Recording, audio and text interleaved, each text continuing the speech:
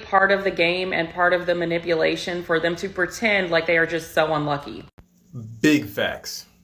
When it comes to narcissists, especially covert narcissists, there are no bigger victims. No one is unluckier. As a matter of fact, if you're in an abusive relationship with a covert narcissist, you will notice that they seem to be going from one tragedy to the next constantly. But it's a trick. It's a manipulation. Oftentimes what's happening to them is really not that terrible. They're just reacting terribly to it and manipulating other people to feel bad for them, which makes the abuser the victim. And how can you be an abuser if you're a victim? I remember way back when I was with a narcissist I was dating, we were having a conversation with a friend of mine who had just lost her house in a flood. Now, mind you, this woman is married, has 2 children, and now has to live in her mother's basement with her family.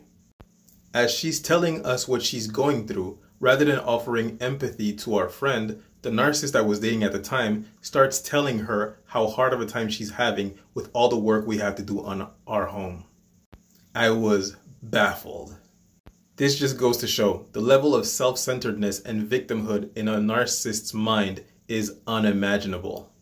Allow me to leave you guys with one piece of advice. We're all grown adults. Do not allow another person, even your partner's personal problems, become your personal problems.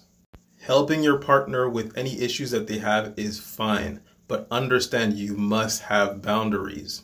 Not allowing someone to deal with the issues that they have in their lives is not doing them a favor. Follow me for more info. This is the War Against Narcissism, guys. Salute.